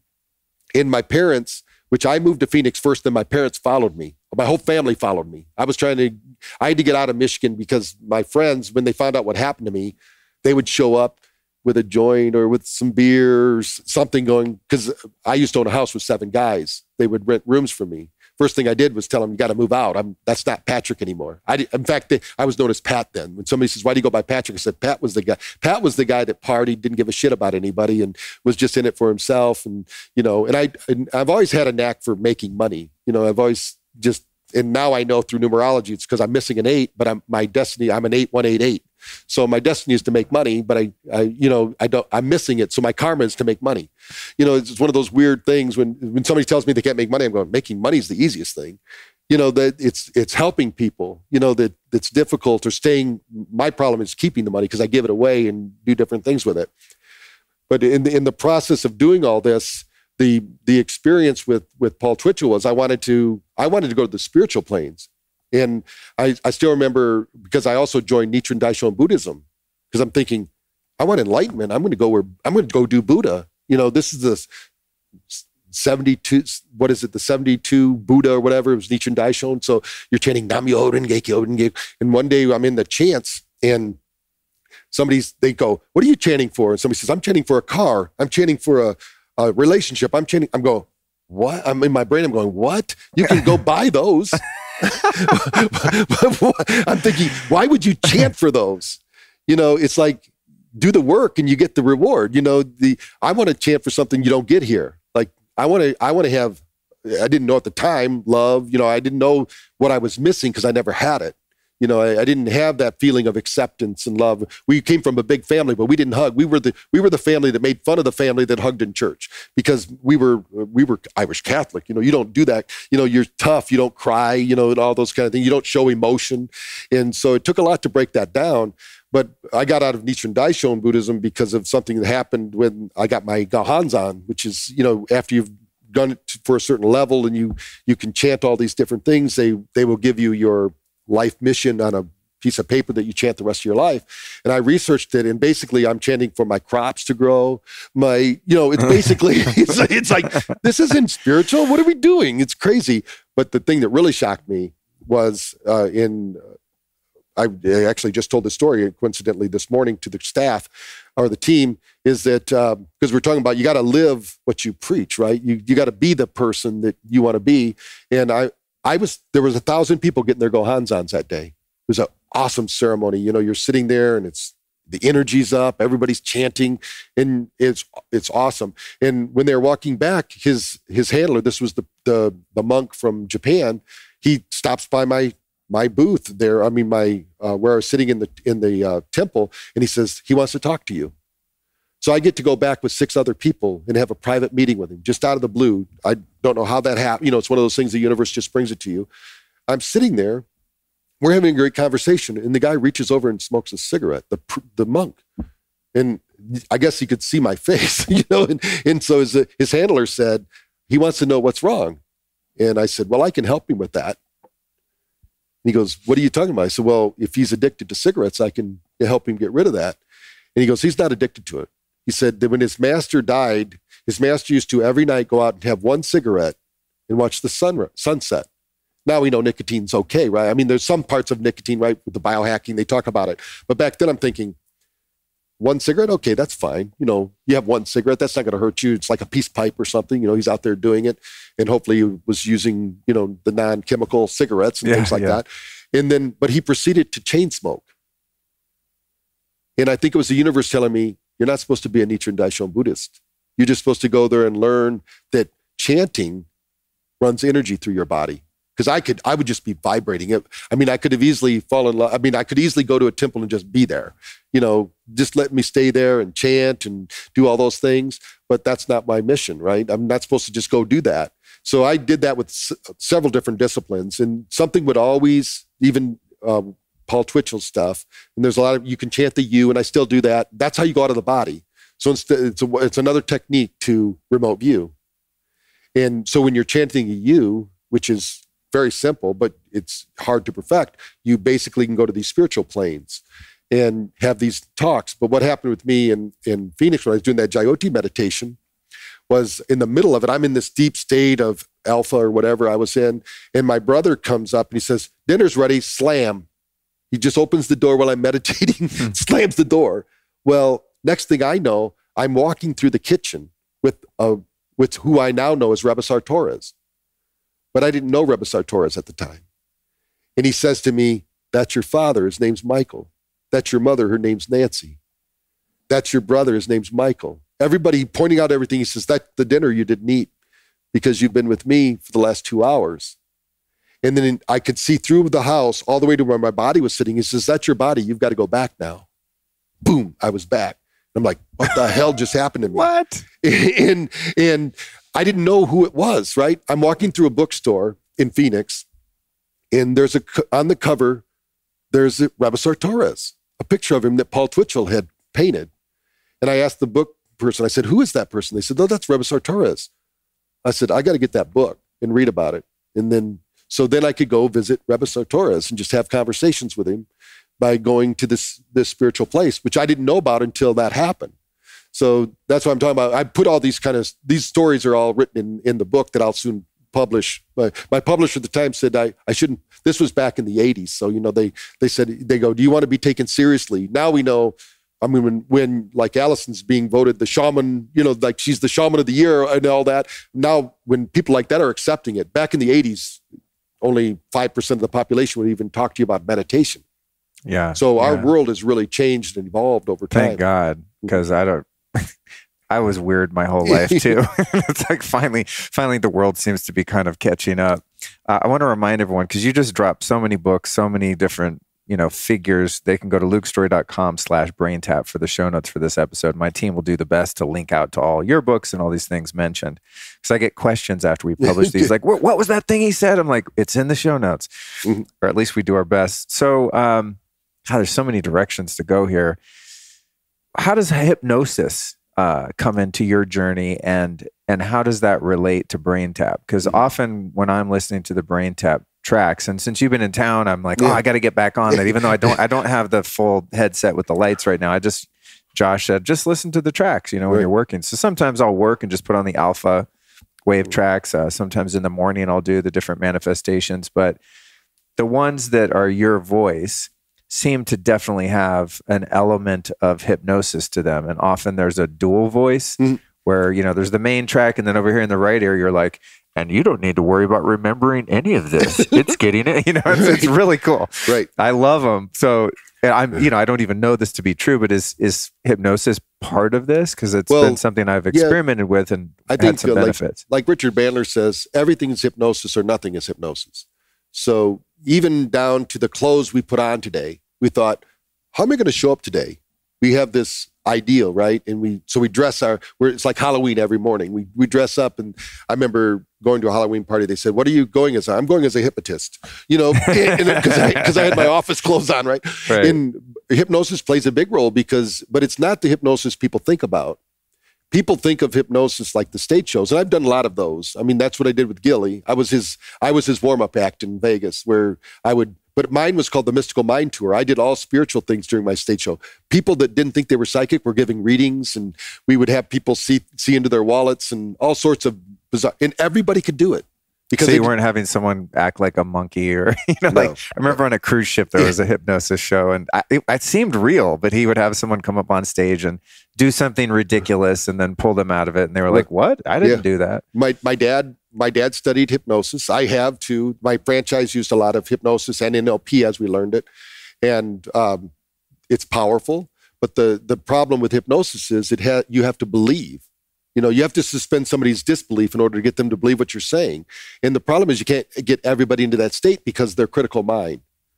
Now, I believe everyone can benefit from hypnosis, no question. And it's a powerful technology. But the problem is that people, they get in the way of it working. But the language patterns, I studied with Ericksonian hypnosis first. I had an office in Scottsdale, remember? So Milton Erickson was right there. So Jeffrey Zeig and those folks. So I always figured, my dad was really big at this. He said, everybody talks about the expense of an education, but nobody talks about the cost of ignorance. So he told me, he said, and I still take training. I mean, even this weekend, we learned a lot, right? I mean, the Modern Nirvana event, if you didn't go, you missed it. It was incredible. And like what Deepak dropped on us, I mean, that was awesome because that's like a whole different story than I've heard him tell before. And it was really cool. And so you have to have that child mind. And so hypnosis was really good. But when I got into NLP, you can use the language patterns, but they gave it formation, let's say, because now it was structured. Like the only reason I could have a franchise was I could record the bass, like I could record the bass drum. And then my therapist could do the interaction, like the coaches. Now they call them coaches. Back then, that wasn't a word that, back in that time when you thought about coaches, thought about football and that. But hypnosis plays a big role because of language. We need to get people to relax and slow down and accept the messages. So when people listen to it, they'll hear that dual voice you're talking about. Those are really, I think of affirmations are good, but when you think of an affirmation, it's like something told to you. But what if you could say, instead of saying, I am rich, that's an affirmation, right? What if you heard, what if you were rich? What would you see, hear, and experience? That's a whole different thing for your brain because the brain then can act on that. So if we can get those neurons wiring and firing around that concept, now unseen forces go to work for you, proving you right. The other is just, somebody says, I'm rich. And then they go, oh, but I'm not rich. I have credit card debt and I'm not able to maybe go out to a dinner outside of the home. You understand? All that self-doubt. But it's all about what, where, when, how. We don't have to worry about the why. Most people get too involved with why they're doing something or, why they're in trouble. Like you say, well, what's happening? Why aren't you successful? Then they start telling you all the excuses. But what if you were successful? What would you do? What would you do today? What if you were just put on the planet right now, right this very moment, and we predicted for you your past and we predicted for you a future, but you get to change it because this is a new day. There's never been a day like today. There's never been an experience like now. So part of what we do is we have to dehypnotize. In fact, we're here at the ranch, right? The Music Hill Ranch, and Rod Hairston, who's the expert at NLP and things like that, he probably said it best. He said, what happens with people is they have all this uncertainty, right? And this uncertainty causes them to seek out certainty. But what they really find is inadequacy. But then they don't want to do the activation. So a lot of times with hypnosis, people would come and say, I want this change. I want to be a non-smoker. No, you don't. You want to have a lifestyle that is tobacco-free. You don't want to be a non-smoker. You want the same results that you get from the cigarette from something else. If you don't find it, you're going to keep smoking because that's your best choice right now. We always make the number one best choice. Not the best choice for us, but the best choice at that moment, given all the parameters that are there. We can go back in time and make all the changes, right? If we had the looking glass, like, we could say, wow, go back. So what we believe is you're already in the future. You've already done this. We know that because we have the world's greatest biocomputer, 100 billion neural bit processor, and each one of those neurons is more powerful than a Cray computer. So imagine the predictability our brain has. And when Deepak Chopra says 97% of what you're going to do tomorrow we know about today, what are you pretending not to know? So when people get up and they have the same, the old bumper sticker that said SSDD, same shit, different day, it's like you created the shit, change it, change something, And so with hypnosis, we found that was a good start. NLP was an even better start. So in my book, I have a book called Discover the Language of the Mind for those that really want to learn how we put it together. And what I did differently than other therapists is I didn't go out to train a bunch of therapists. In fact, most of the people that took NLP training with me, they wanted to be Tony Robbins, right? And I think he's great, but there's only one Tony Robbins. I don't care how much you train, how much you do. He's got his genius. You got to find your genius. So what I decided was I'm going to go out to the masses. I don't want to go to, of course, I trained a lot of people over the years, and I'm involved with Quantum University where they take my training online.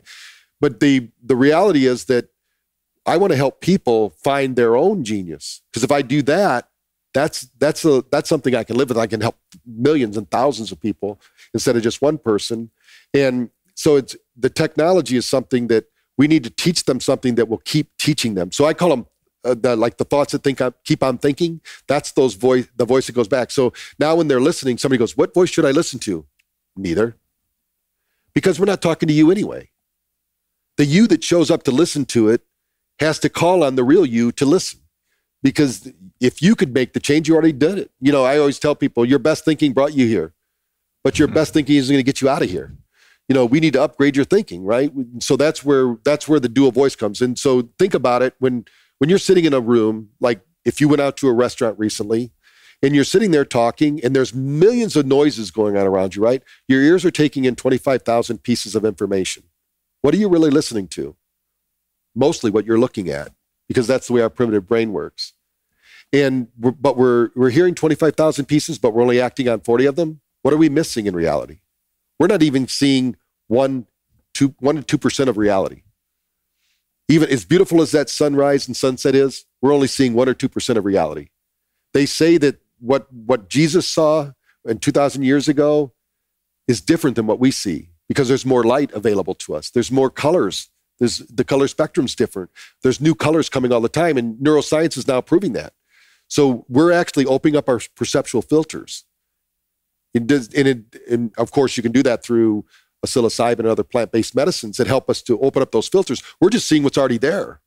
It's just right there. Just like I was talking about seeing auras and seeing your guides and things. They're here right now. They're with us. And they're probably laughing, going, "Oh, you found out." So.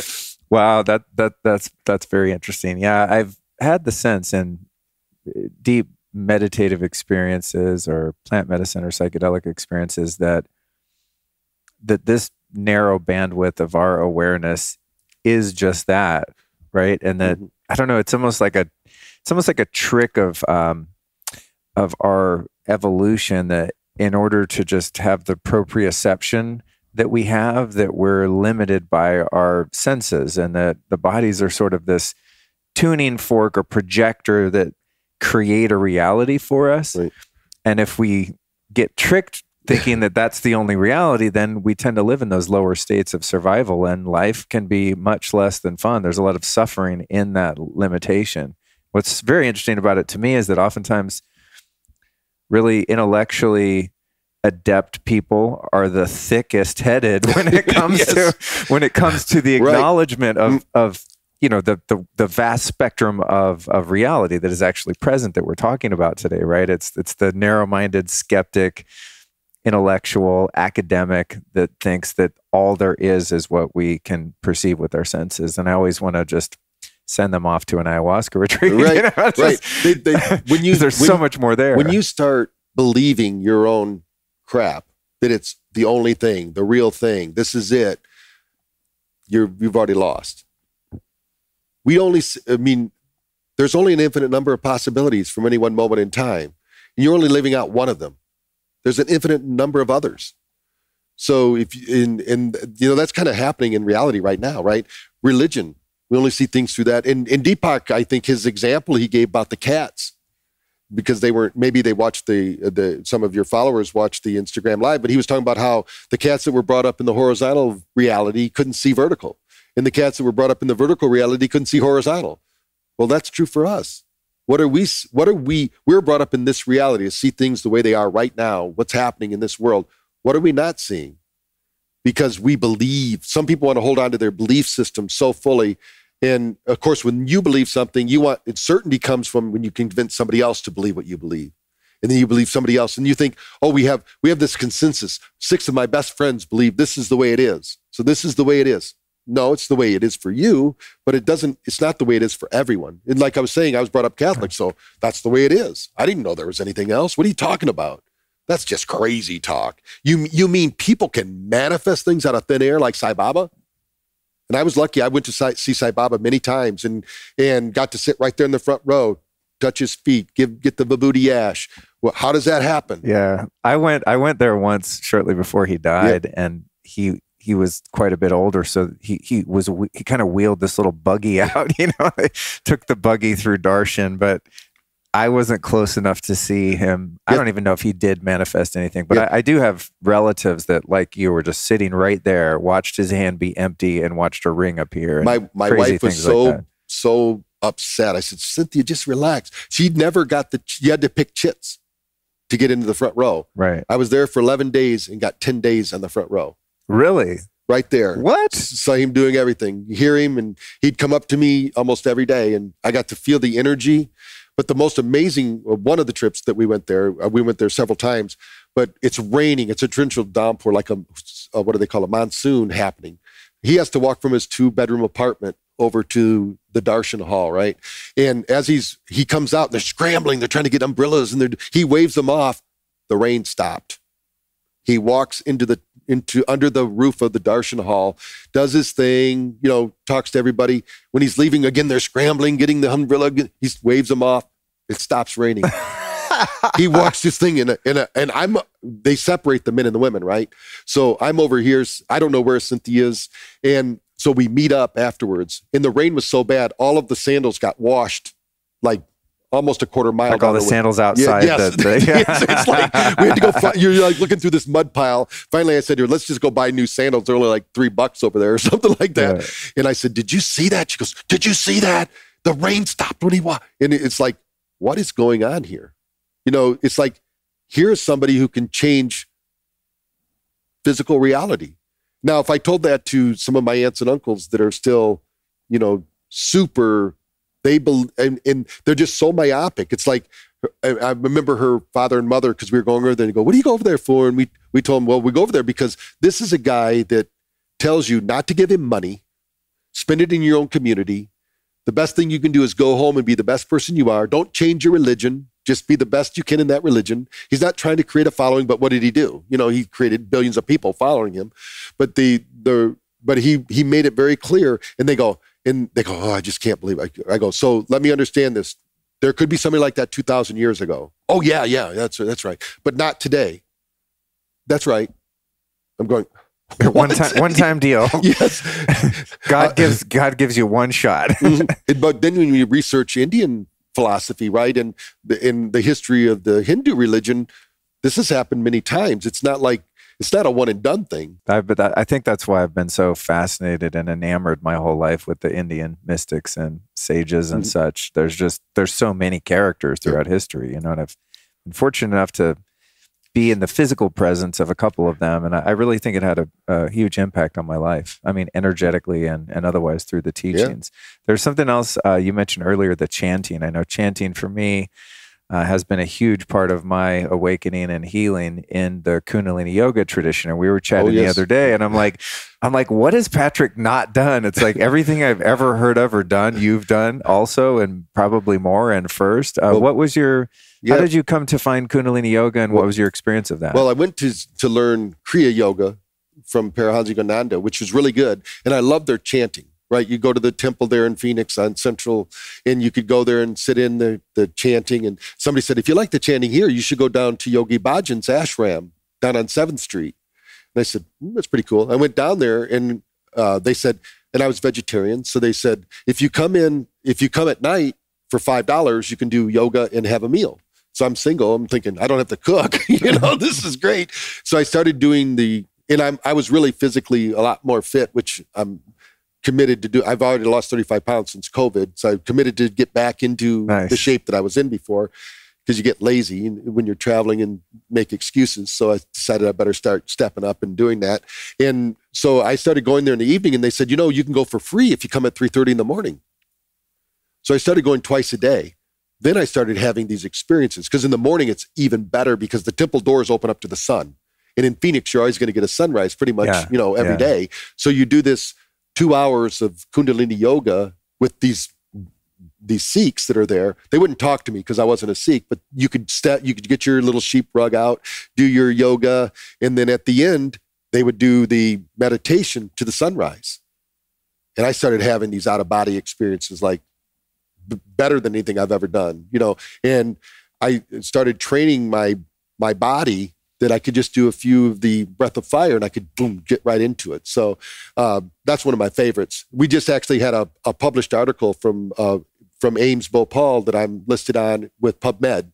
We did a research program where we showed how pranayama using Kriya Yoga, how it affects the brain and balances the hemispheres. Oh, cool. It wasn't with BrainTap, but we used our equipment, our HRV equipment, to test it. And we had 2 actually breathwork published in PubMed this spring about breathing, about breathwork. Are those links findable? I mean, if my team can find them, oh, cool. That's interesting. I think there's one thing I really dig about all of this emerging science is that, as you said earlier, now there are ways to quantify spiritual practices and brain entrainment and the different technologies. We can actually see what it's doing now. It's rather than it just being limited to the subjective experiencers, anecdotal account of it, right? I mean, I love doing something and I put on my Aura Ring and I'll start a little session and I'll check my HRV. By the way, I found an interesting thing. I don't know what my brain waves are doing, but in one ayahuasca ceremony, I right before I drank it, I started my Aura Ring HRV, and my HRV tanked for the entire time. I was like, oh, that must be pretty stressful on your nervous system. Yeah. I can see why the integration. We only learn in environments of stress, right? If people go, I want to learn and grow, but I want to stay in my comfort zone. That doesn't happen. You don't go to the gym and not work out your muscles.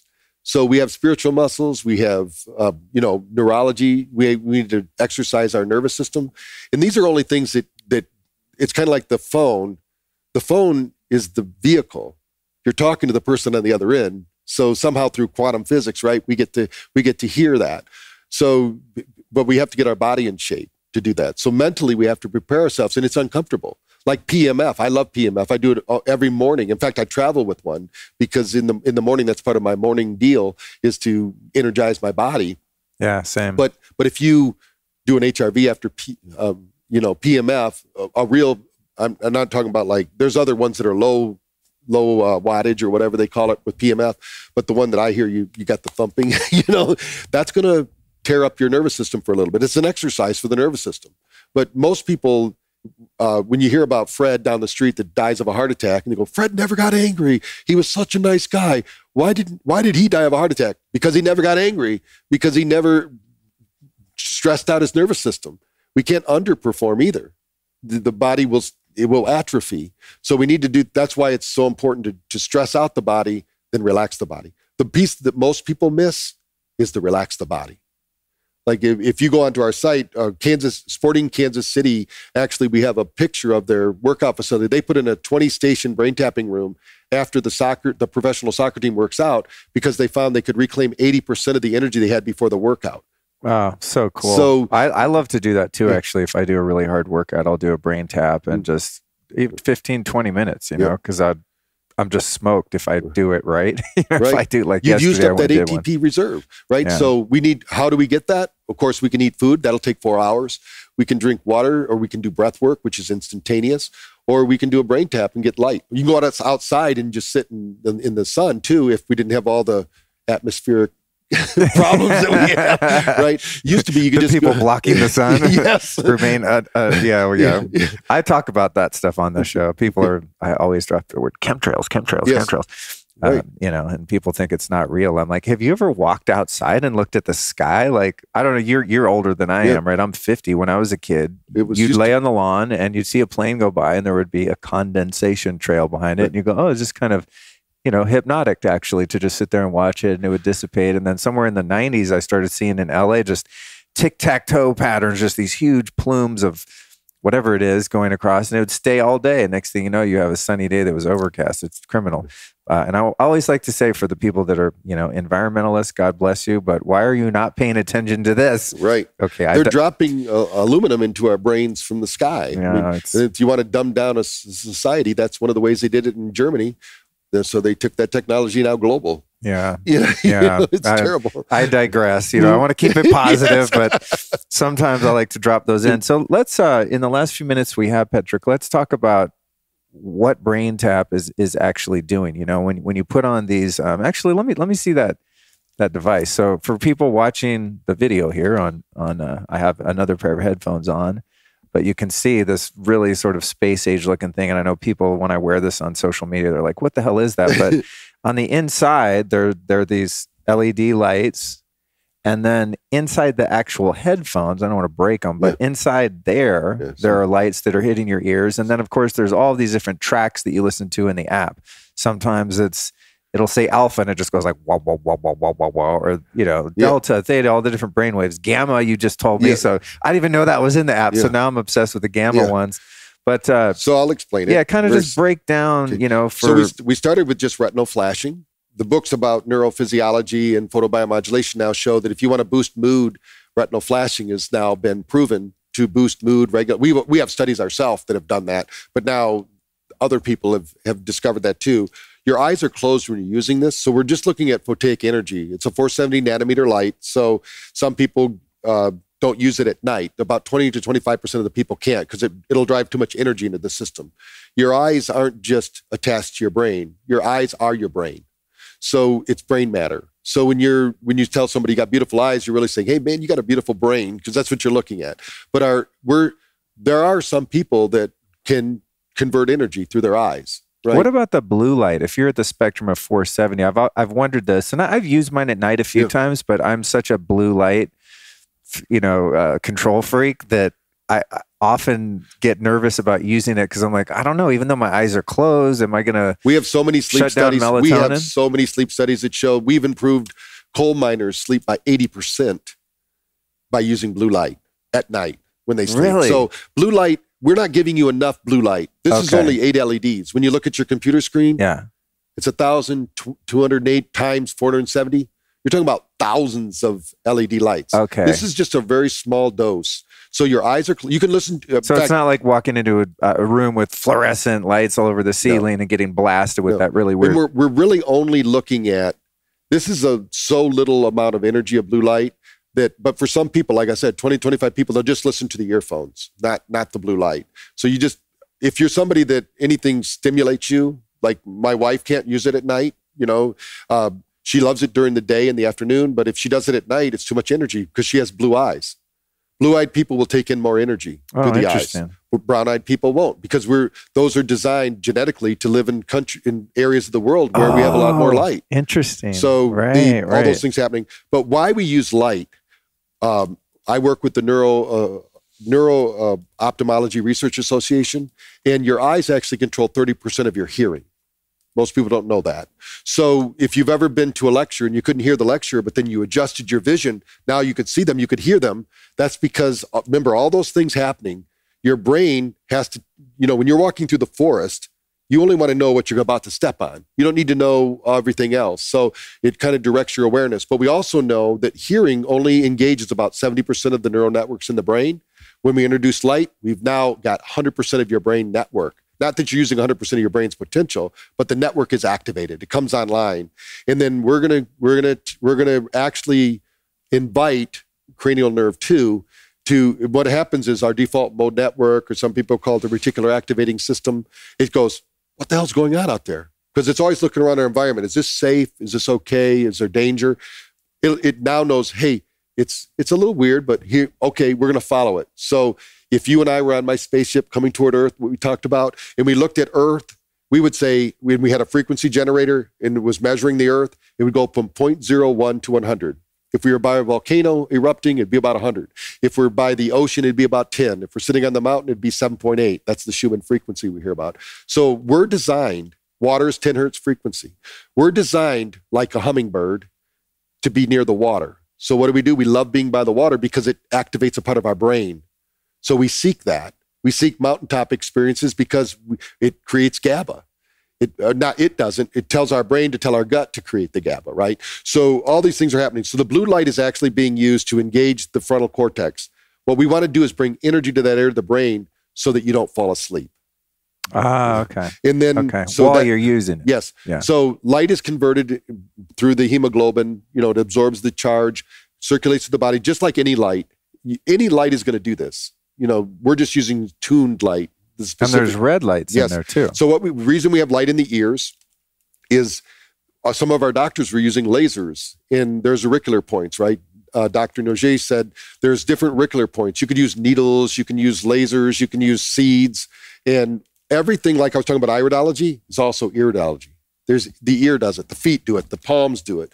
Our body is replicated or duplicated to get to those. So what we found was, how could we use photobiomodulation? What's the best method? Well, there's a lot of great ones. This isn't the only one, but what we want to know is in the ears, we have a very special place because the ears, the blood through the body goes through the ears. It takes 3 to 4 minutes. Everywhere else in the body, it takes 45 seconds. So when you put a light pad on your body, unless you have the big wall ones that we saw at the event, which are good. I mean, we have beds that you lay in that have 12,000 of them. That's really energizing. So, but your body is going to accept those. It's going to circulate through the brain. Now, we want into the brain because the ears control the temperature of the brain. So that's why when you wear a hat, the blood is warmer, your brain stays the right temperature. But that's going to be regulated through the blood flow through the ears. That's part of what the ears do. So I thought, wow, what if we could use photobiomodulation there? They're already wearing the headset. So we did this with autistic children because they can't hear instructions the way that we do. And Joe Quita Handy, who you met, she helped me with the little experiment. I said, put this on the kids. These lights look solid. They're not. 197 times per second, they're pulsing. Oh, wow. And our brain actually knows that. Just like in the movie where Dustin Hoffman, they dropped the toothpicks on the ground. He says 1,124 or whatever. He counted them. Our brain does the same thing. The reason that computer screens are so damaging to us is not just the light. It's our brain is trying to figure out the patterns all the time. So it's actually doing a mathematical equation every time that screen refreshes. And now the screens are refreshing even faster. And is that because of the flicker rate? Yes. Oh, okay. So they're using the technology that we're using here in a safe way. They're doing it, it could be safe, but. So you're programming a deliberate flicker rate to induce different states and with a different goal than just something that's poorly designed. Like these lights, they call them keynote flow lights, and they're fluorescent bulbs. And they're designed to not flicker because they're used for filming, right? Exactly. And if they flickered, if you were in slow motion, it would go wop, wop, wop, wop. Yeah. So these are flickering. Like when we used to have a light bed that we designed before light beds are really popular, but they were too expensive. They were costing us $35,000 to $40,000 to make. And so we just kept one of them. And but when we try to get a picture of them all the time, but because we could program them they're not just light. A lot of people just use, this is 630 nanometer light. This is 810 nanometer light. Well, that's just one thing you can do with light. You can actually have it flicker at a frequency because there's not just light sound, there's vibration. Because everything in this universe, remember, we're looking at the particles vibrating and we give it shape and meaning. So we can also do that with light. We can give it information. And like solfeggio frequencies, we can give it information for harmony, for love, for peace, like a digital drug. And right now, this headset is the Brazilian government actually invested their own money, $250,000, to prove that BrainTap's a digital drug. Because we can show we upregulate 54 different neurotransmitters. Wow. So, but when the study's over, it's about halfway through the program. It's working great. They're doing blood serum draws. I actually have on my phone, they sent me the picture of when they're doing the draws, and they said everything's working great, just like we thought it would. And so with it, that's called Anvisa in Brazil instead of the FDA, because the government wants to give everybody a brain tap when they have mental disorders, because most of the drugs, unfortunately, and if you're taking the drugs, don't stop because I say this. Just know, go to your doctor and get off them. But they don't work. The problem is you can't get off them. They're meant for short-term use to train the brain to, just like a psilocybin. That's why you have to do the microdosing. But what they do is they found out when you get on those drugs, they say these aren't addictive. But then 3 years later, when you try to get off them, you might as well be on heroin. Yeah, I found that to be the case. Yeah. Definitely. But we have our own pharmacy. We're only 6 inches away from the world's greatest pharmacy in the world. It's between our ears. It can dispense any number of 25,000 neurochemicals with a thought, but it also with an experience. So we can do ayahuasca, we can do light therapy, we can do all these neurohacking drugs, or not drugs, they're not drugs, but they're, what do they call adaptogens? The nootropics. Yeah, nootropics. They're basically reacting to our own brain's receptor sites. So the reason we can do things like painless surgery, like I had painless surgery with my shoulder, my dad taught me through hypnosis how to have it without any anesthetic. They cut my shoulder open, they took a piece of my collarbone, put it over here, put a screw through it, no anesthetic. Are you serious? No, yeah, because oh my God. Pain is optional here. If you want to have pain, go for it. Just increase your stress, your anxiety, and your fear, you'll have a lot of pain. But if you can get into the zone, you can get into that 10 hertz frequency, between 10 and 10 hertz frequency and 7.8 hertz frequency, your brain will create its own analgesia.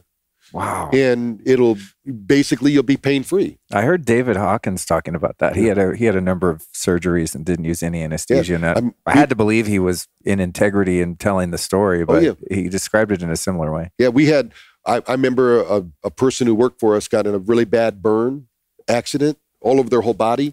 And they have to do the scraping to get the burns off. And he couldn't do it. I said, Paul, I'm gonna hypnotize you. And all you have to do is use this keyword. The word is white. And if somebody has the BrainTap, the similar series is in there called Pain Free. It's in the Power User. I put it in there. It's a 13-session training to teach you how to activate your own. I've seen that in there. Yeah. That's cool. So he used that, and they couldn't believe it. He would sit there with a smile on his face while they were scraping his body with steel wool. Because you're not your body. You can step out of it for a little bit and let them work on your body, just like you'd leave your car at the dealership, go have a coffee across the street, come back when it's done, get in your car and drive away. So don't identify with this body. I love when Sai Baba actually said that. They said, Sai Baba, why don't you just live forever? He said, why don't you wear that shirt forever? I said, what do you mean? He said, this is just a shirt to me.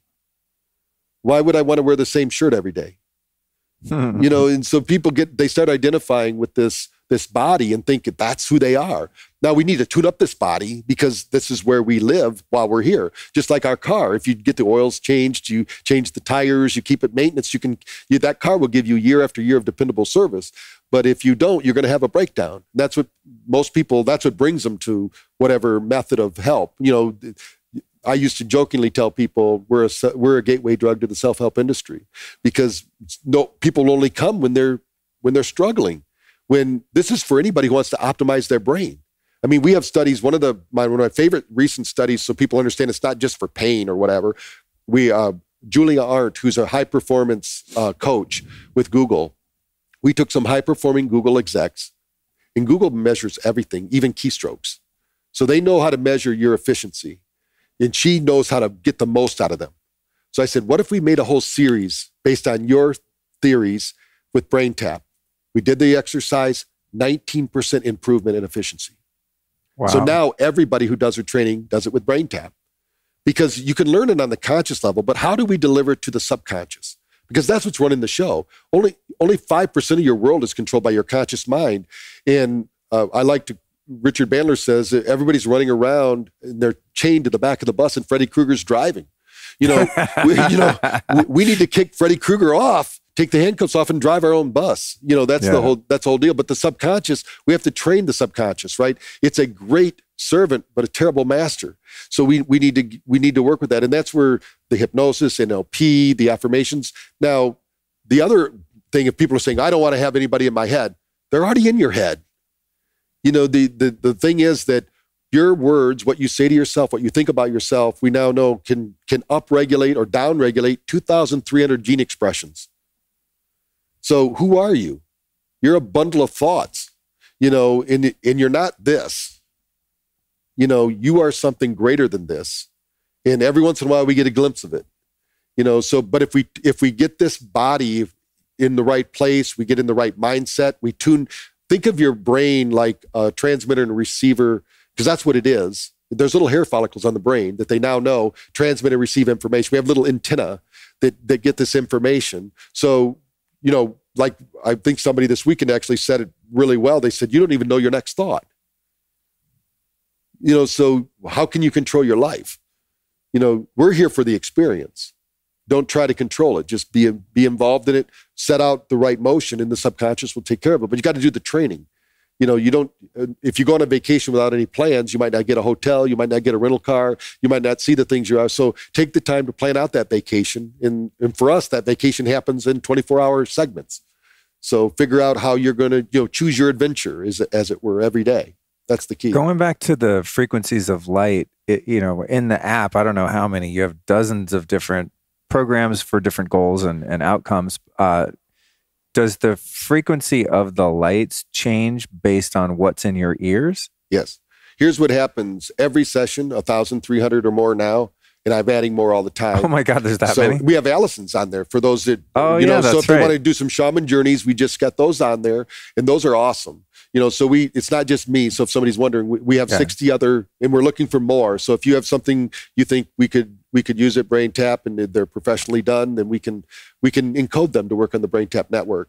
But every one is different. There's not one session that's the same, because if we do the same, the brain will learn the pattern. And as soon as the brain learns the pattern, it says that's wallpaper. It'll be one of those other 25,000 pieces of information. That's why when people go, oh, I listen to binaurals on YouTube, I go, good luck with that. Because I know in the lab, if you listen to it 3 times in a row, the 4th time it's not doing it. Your brain goes, oh, I know that. I got that story down. What's the next story? It's always looking for the next challenge. It says, oh, that's safe. I don't need to worry about that. And we're really training that limbic brain, not the conscious mind. We're training the brain that controls the show. So with BrainTap, there's certain favorites that I have. There's just the alpha, there's maybe 8 different alpha ones on there that are just the sounds. I like to listen to those when I work. There's some of the guided ones about manifestation, as long as you listen to something in between. Okay. Like if you pick out, even if you picked out 10 or 15 that were different, rotate them. Okay. Don't listen to what I'm saying is, don't go like today. If I like, let's say you want to bust loose from the money game, which is I love that one. So you listen to that, you go, wow, I really want to do that. So you listen to that every day. That's not the same. So you should then mix that up with the 17 sessions we have for Think and Grow Rich, or the other ones we have in the Wake Up audio series, which are my favorite business books. If you want to integrate those business principles, listen to those at the subconscious level, then they show up in your life in ways you can't imagine, because the subconscious knows how to make them work for you. So you just got to mix them up so your brain doesn't get that pattern recognition thing. Oh, you just reminded me of something. You have the teachings, one of the books of Stuart Wilde in there. Yes. I rarely ever meet anyone that knows who he was. And a couple of his, back when I used to, I think one of the reasons I have a podcast is I used to buy these big cassette books, of spiritual books, Wayne Dyer, Deepak, Stuart Wilde. We got him on there too. We have those. So the whole thing was. But he was cool as hell. Yep. And then he got pretty out there later on, went into all the alien stuff, which, hey, whatever. But well, now the government's into it. They just released all the alien stuff. So here we go. But there was like a period of Stuart Wilde teaching that really carried me through. Really incredible stuff. Oh, I loved it. I mean, it helped me. Yeah. I mean, he was a great teacher. I used to read a book a day. When I had my radio show for 12 years, I'd have guests on that would send me their books.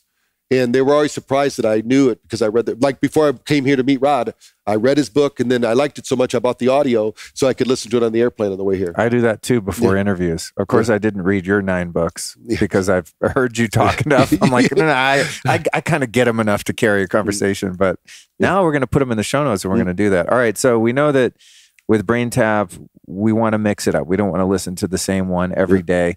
Could you just, in closing, describe for those that don't know, what binaural beats are? I know they've been kind of trendy in the past few years, but as I said, when I'm listening to my BrainTap headphones, I'm just hearing wow, wow, wow, wow, wow, wow. And to someone who's new to it, they'd be like, what the hell is this noise?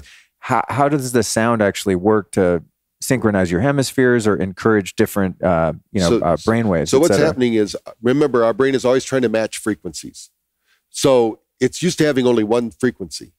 Like that's isochronic tones. Like the planet itself is an isochronic tone generator. So it's generating this frequency, and then there's sub-frequencies, but that frequency is there. But if we introduce, let's say, 200 hertz frequency in one ear, 210 hertz frequency in the other, the brain doesn't hear either of those. It hears the phantom sound of 10 hertz. So the differential between the two? Oh, interesting. And then what the brain does is that's the one it syncs to. It says that must be it, because it's getting this conflicting information. It's different. It's not what we usually have in reality. But then what we found is not everybody can hear perfectly.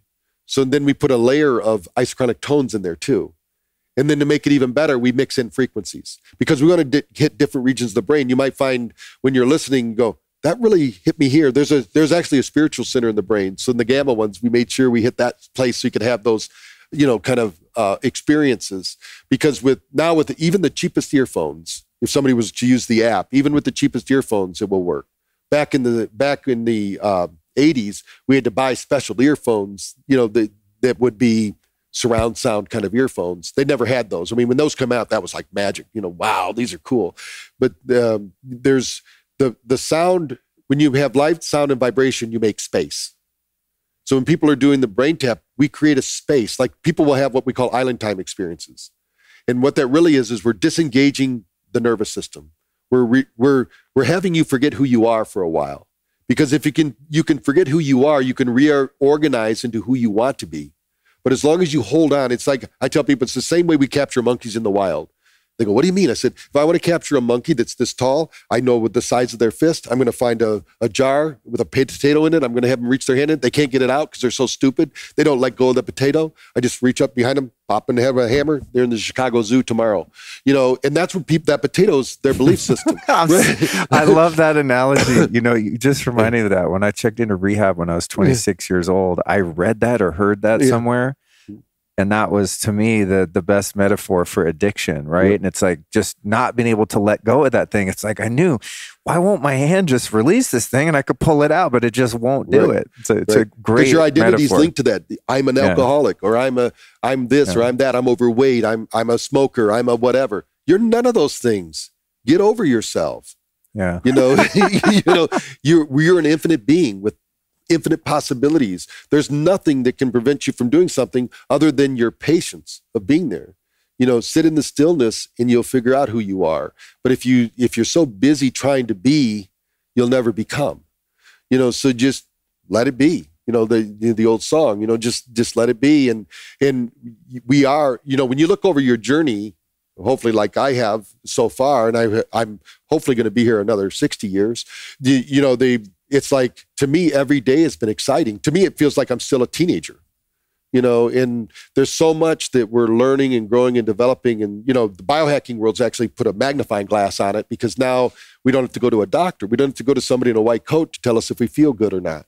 We can do that for ourselves. Is there any risk or danger in terms of like binaural beats or any of these technologies being invasive? Is there any danger to kind of pushing your brain one way or another over just allowing it to naturally go where it wants to go?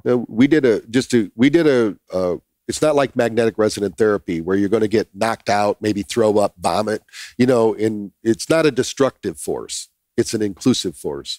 So this is just a gentle way to train the brain. And the nice thing is that we've shown it actually does train the brain. We just did an experiment in Newbern. It's now being done in Brazil. We took a 45-minute session, 5 minutes of BrainTap, HRV. Our HRV can do prolonged studies, so we can hit every minute to see where the brain's at. And then we did 5 minutes with music. What we found was that really did get the parasympathetics going. But then right afterwards, it went right back to their stress state. But when we took that same music with our encoding, they went down a little bit deeper. It didn't totally go back for 72 hours. That's the halo effect. So we proved that with a small group of 15 people. Now we're proving it with a group of 150 people, students at a university in Brazil, because we want to show that it's not, some people go, well, I can do this with music. You can get the experience with music, but you can't get the training with music. Got it. So we want to train the brain. We want the brain. We always say, don't just meditate, evolve. We can evolve our brains. We can get it working more. It's just we've been locked into this belief that our brain learns a certain way, just like the educational system is from the 1800s. They haven't evolved. But at Quantum University, when you go there, you're going to get a BrainTap when you join, because we know that we can teach you much faster and easier if you're relaxed than if you're stressed out, worried about if you're going to learn that information. What about stacking nootropics, microdosing, anything like that? Have you done any research? Awesome. I think I just, I'm always taking some kind of nootropic or something. So that's what David Rosenthal, when he called me about that, I'm thinking, this is like the most straight, narrow kind of guy you'd ever believe. But plant medicine's it's coming alive. People are, I would have never done it and I've not done it in the way that I will do it in the future, but because I'm still trying to figure out what the safest way is for me. I've done some microdosing, and you actually helped us out, I think 2 years ago after you met my social media guy, Andrew. You we did some microdosing. Even my wife, who would never do anything like that, I said, just do this, it helps your focus. And she goes, I'll be damned, man. It's like her focus was there. She got more work done, and she would never, it's like she's sweet poly purebred. There's no way that she's going to do it. But then you met Joquita Handy, who has adaptogens like Adapt and Thrive. When she told me I'm going, Joquita, it's like, but she saw it in the brains of these autistic kids. What happens? This is a natural progression. The universe will always provide what's necessary for us to heal, because think of yourself as a acupuncture needle.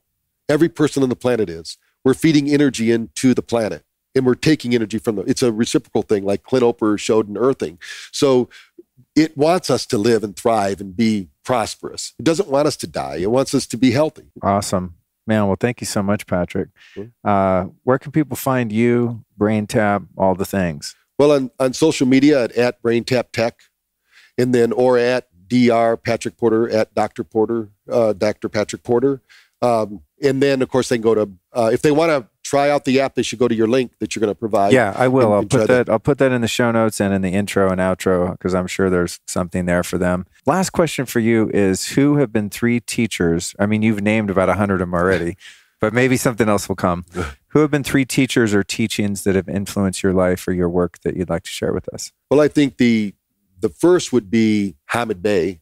Even though he wasn't alive, I felt like I was working with him, because the first thing that I ever did that was outside of the world of Catholicism and structured religion, I went to a Coptic seminar. They're the first Catholic church, the Coptics, but they're very different than there's 6 actual Catholic churches. I didn't realize that. There's 6 different ones. Coptics are one, and they do meditation.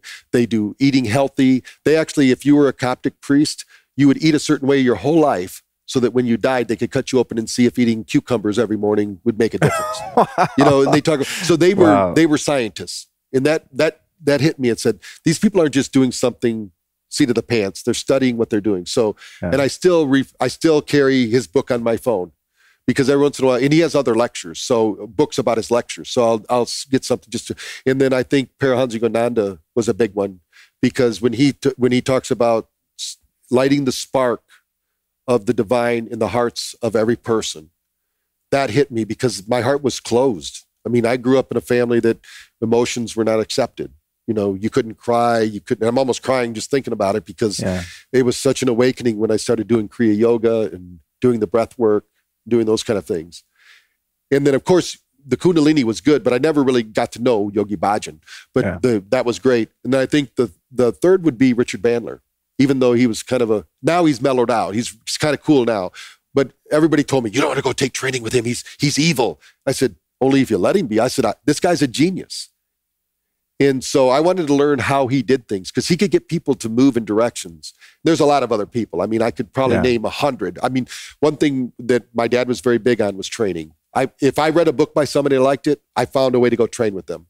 Like Deepak Chopra, I told him when we got to meet with him and talk with him, which was awesome, because the last time I talked with him was in 1989, when he just released his book, Quantum Healing. Oh, wow. And he was a big influence too. Yeah. So, I mean, there's so many. I mean, nobody could get where they are without a lot of people helping them. And, when I think back, it's every day, that teacher always shows up, as they say. So I'm always looking for that newest piece of information, that new knowledge. I can see that. Yeah, we have a lot in common in that way, a thirst for truth and information. Thank you for sharing so much with us today. It's been incredible. Well worth the wait. It's been a couple of years, man. So I'm glad we got to get together and also just hang out a bunch this weekend and get to know you. It's been really fun, and I appreciate what you're doing in the world very much, and very much aligned with your mission. And I love your technology, man. It's awesome. So I'm glad I got to really pick your brain on it. All right. Well, it's great being here. I mean, we watch your lifestyle podcast, so it's great to be a part of it and be part of the history of it and help train and motivate people. Awesome, man. Thanks, Patrick. All right. Thank you, man.